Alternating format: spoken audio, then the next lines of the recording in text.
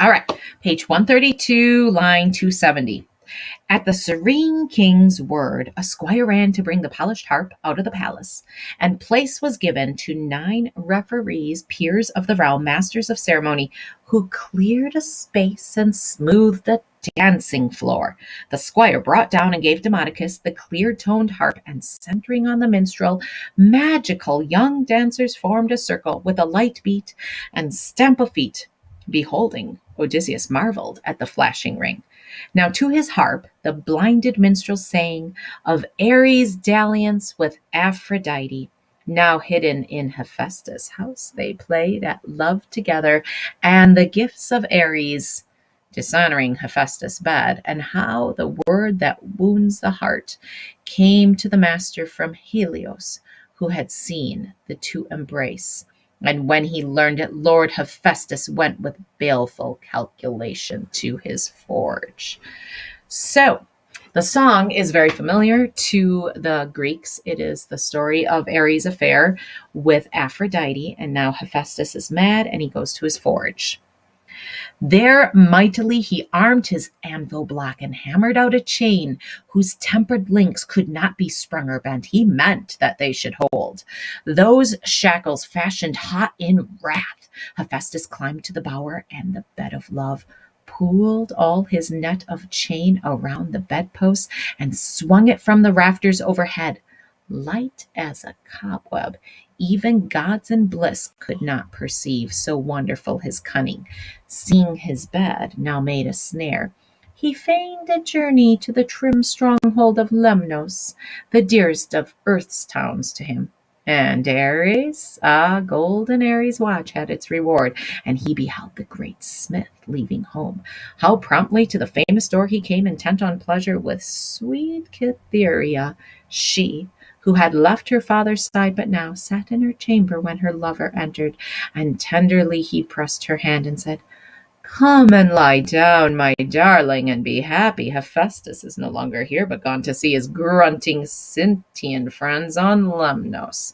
Okay, got the picture? Hephaestus makes this chain web, hangs it over the bed, says he's going to go someplace. Ares has been watching. Ares comes in, visits Aphrodite. Okay, let's jump in the bed. And she too thought repose would be most welcome. The pair went into bed into a shower of clever chains, the netting of Hephaestus, so trussed they could not move apart nor rise. At last they knew there could be no escape. They were to see the glorious cripple now, for Helios had spied for him and told him. So he turned back this side of Lemnos Isle, sick at heart, making his way homeward. Yeah, he might have got his revenge and caught them, but does that really make a guy happy to find out his wife is cheating on him? Now in the doorway of the room he stood while deadly rage took hold of him. His voice, hoarse and terrible, reached all the gods.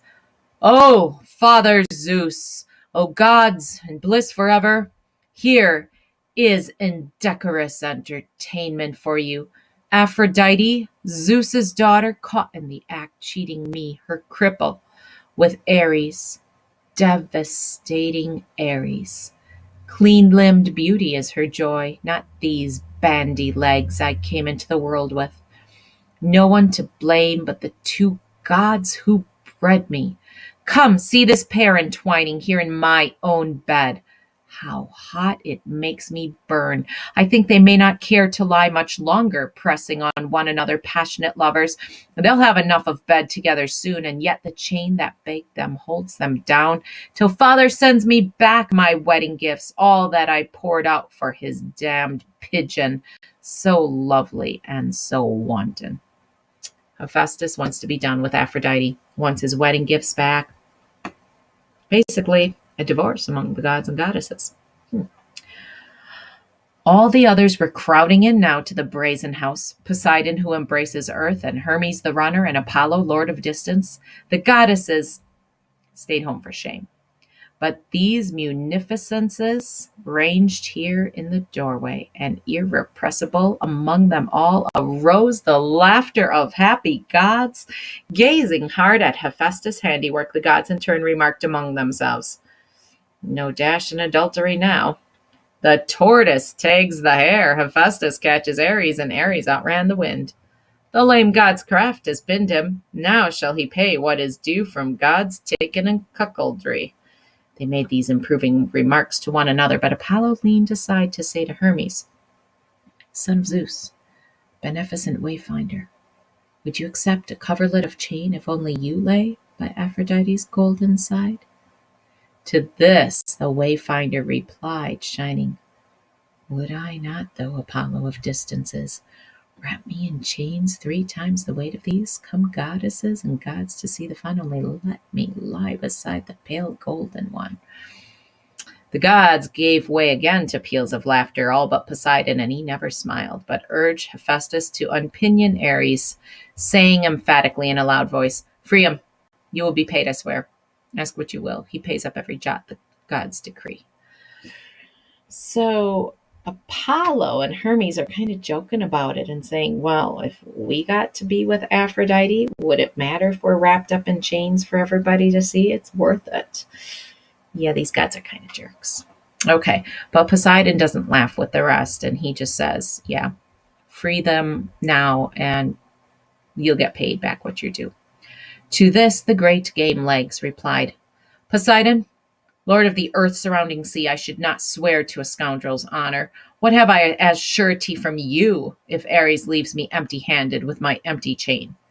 The earth shaker for answer urged again, "Hephaestus, let us grant he goes and leaves the fine unpaid. I swear then I shall pay it." Then said the great game legs at last, "No more. You offer terms I cannot well refuse." And down the strong god bent to set them free, till, disencumbered of their bond, the chain, the lovers leapt away, he into Thrace, while Aphrodite, laughter's darling, fled to Kypros' isle and Paphos, to her meadow, an altar dim with incense. There the Graces bathed and anointed her with golden oil, a bloom that clings upon immortal flesh alone, and let her folds of mantle fall in glory. So ran the song the minstrel sang.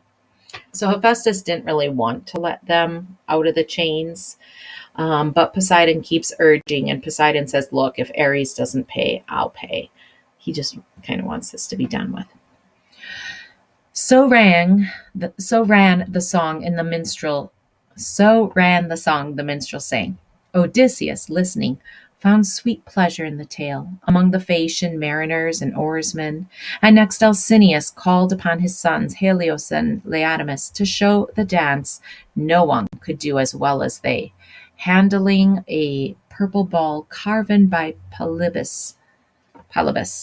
One made it shoot up under the shadowing clouds as he leaned backward, bounding high in the air. The other cut its flight far off the ground, and neither missed a step as the ball soared. The next turn was to keep it low and shuttling it hard between them, while the ring of boys gave them a steady, stamping beat. So basically they're doing this dance with a ball being between them, kind of an acrobatic sort of thing. Odysseus now addressed Alcinous.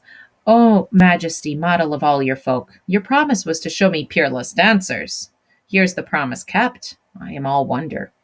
At this Alcinous, in his might rejoicing, said to the seafarers of Phaeacia, "Attend me now, Phaeacian lords and captains. Our guest appears a clear-eyed man and wise. Come, let him feel our bounty as he should. Here are 12 princes of the kingdom, lords paramount, and I, who make 13.